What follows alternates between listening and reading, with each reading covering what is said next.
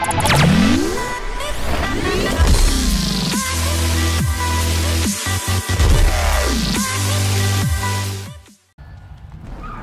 guys, Moneyman300 back for some more videos here, and this time we've got our first tuning video on Forza 6 here, and this is going to be what I think is one of the best D-Class cars that I've worked with so far, and it's the Dodge Charger Daytona.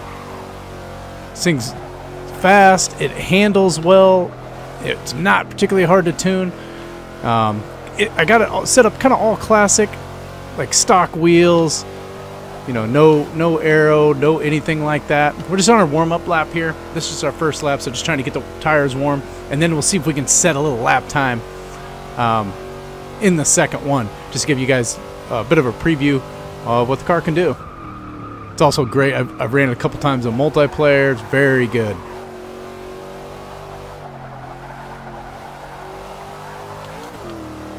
Just a good car to drive. You're gonna get just a touch of oversteer out of it. You know, intentionally, I'd rather have a little bit of oversteer than understeer. So it's slightly oversteer tuning. You'll see that when we get into the tune itself.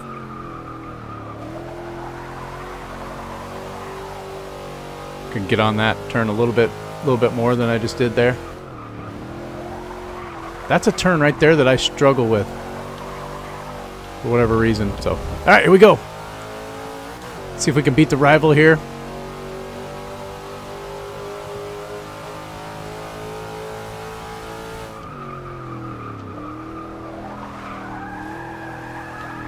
Well, that's not going to work. Hang on. We're just going to rewind it up here. I want to see what happened there, because that was a little weird. I felt like that turn was going pretty well there, and I'm not really sure what happened in the middle of it. So let's get a little rewind in here. That's all right, nothing to hurt. Obviously, dirty. Our lap's dirty anyway.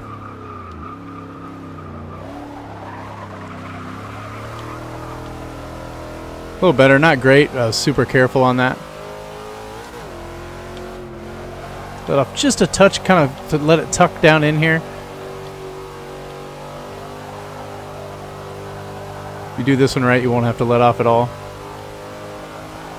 You could probably do that first one without letting off. You get your turn-in point right.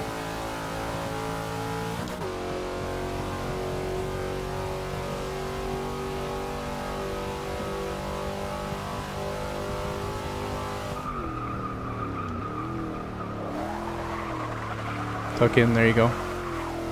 Ah, still not very good. Let's see him come out and get out there in front of me. What is that? Is that the Corvette, I think? The old convertible.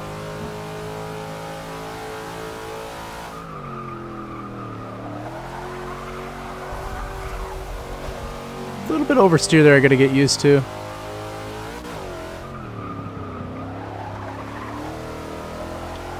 Get out of this better, get a better run out on this first one, see if we can't do this a little bit better in the next one.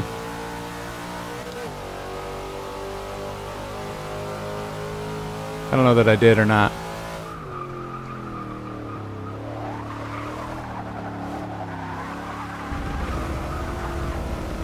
Ah, not the best turn. Hit that better, we can just stay on the gas the whole way through it this time. Let off just a touch because I might have clipped that wall if I didn't do that. I'm actually on a little slower pace than that last lap. Gonna have to drive the second part of this a heck of a lot better. It's close. I did not hit this turn real well.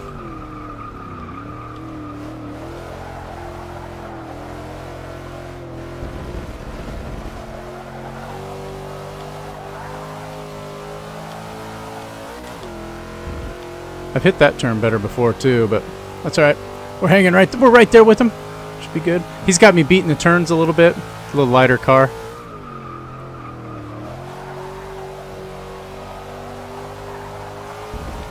Right back on it right there.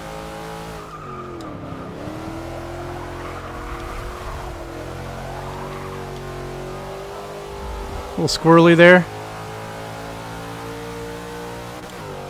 Get him. And we got him. Hey! right, so there's a little preview of the car right there, and let's finish out the race here, and then let's go take a look at our build and our tune. Give you guys a preview of the parts. I'm gonna show you guys what time that was. Not that this is a big deal this early in the race, though. Let's get through this here. Hey, we get a spin. Oh, let's get that million credits. I'd take a 190E also. Million. What do we get? I got a ton of those things. 25,000 credit pack, so that's fine. All right. So let's take a look at our leaderboard. And oh, look at that. Let me hit the sort button though. Second place. Oh no, I forgot to hit the sort. I would have had that guy in there. So we got the new #2 time out there. Oh, and he's using a Corvette. It is that 53 Corvette also. I'm gonna have to get one of those. That seems pretty good. Look for one of those tunes coming in the future. No big deal though. There are not that many people that have raced, but you know, a nice little #2. I thought I had a #1 time. For whatever reason, when you come in there, it doesn't show everybody, so you got to hit the X to sort to see everybody. But we're right there. There's only been like 300 people put times on the leaderboard, but we're #2 out of those 305 people. So anyway, let's go take a look at our build and our time, or build and our time. You saw the time. Our build and our tune here. Let's hop over here.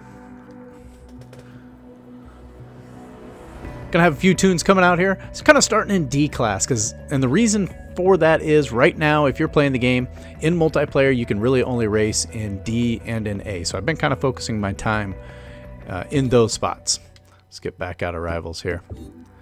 And let's go over to tune in. Let's go to the upgrade shop and let's take a look at the build first. So let's move over here where we always start in the conversion area, and we do not have any conversions in here. There's not a whole lot you can do with the car. I think it starts at like 378, so there's not like there's a ton you can do with it. So we got nothing in here, so that's all stock. We also have nothing in here.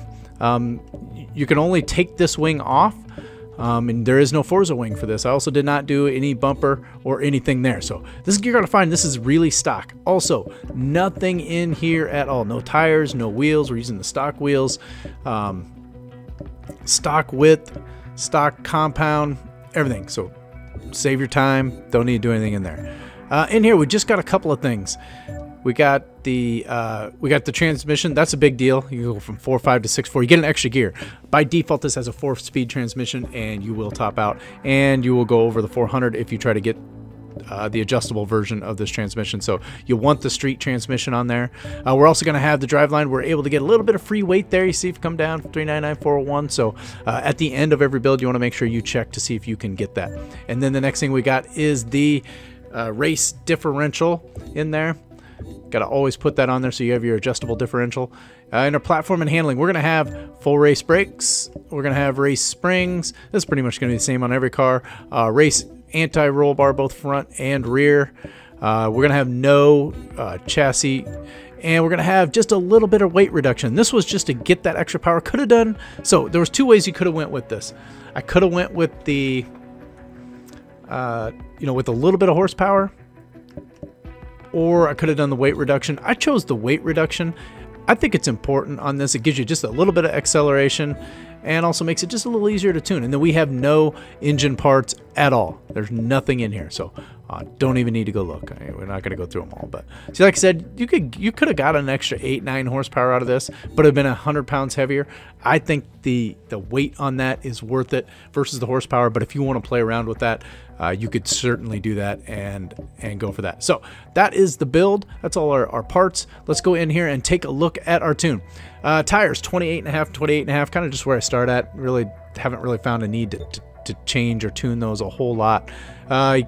Cannot change this is not an adjustable transmission, so that is what it is. We ended up at -3.6 and -3.1 on the camber 0-0 toe, and I did bump that up to 6 on our caster angle. Next thing, fairly stiff. The car's kind of soft and kind of floaty, so I did leave at least the roll bars to keep it tightened up. Pretty stiff here at 23 and 27. This is where you'll see things oversteer turn just a little bit. If you're having a problem, like you saw when I went into that one turn, if you're having a problem getting into a turn, throwing the car into a turn, and you're losing the back end, you can come in here and decrease your rear anti-roll. So if it's a little skittish coming in there, drop that down to around maybe 20 or 21, somewhere in there, and see if that helps you out a little bit. But I did want the oversteer in there to get it around the turns, but you did see on that one turn I did get a little loose in there, so it's something to keep an eye on.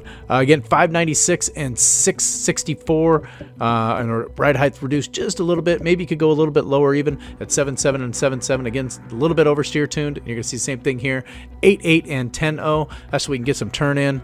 1.8 and 2.5 on the bump stiffness.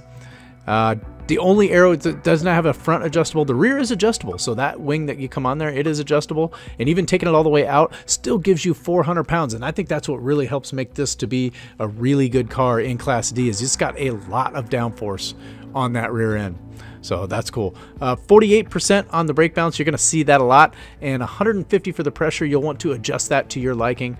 I was doing 200% before, but I found 150 for me to work a little bit better in this game. And then we are at 40 and 8. So if you find yourself 40 acceleration and 8% deceleration, if you find yourself when you get on the throttle spinning the wheels coming out of a turn, that you can adjust your acceleration differential and drop that down to like 25 or 30, and that should help with that. So that's all of our parts, that's all of our tune. This is our first car out there. I would definitely go get this car. It's a beast. It's fun to drive. It's fast. I've tuned like 3 different muscle cars, and it's easily the best one of the 3 I've done. And I've seen some people out there using it, seen it pop up on those leaderboards. So, yeah, that's our race, our build, and our tune. And I'm going to end it with that. Thanks for watching, and we'll catch you guys in the next one. Later.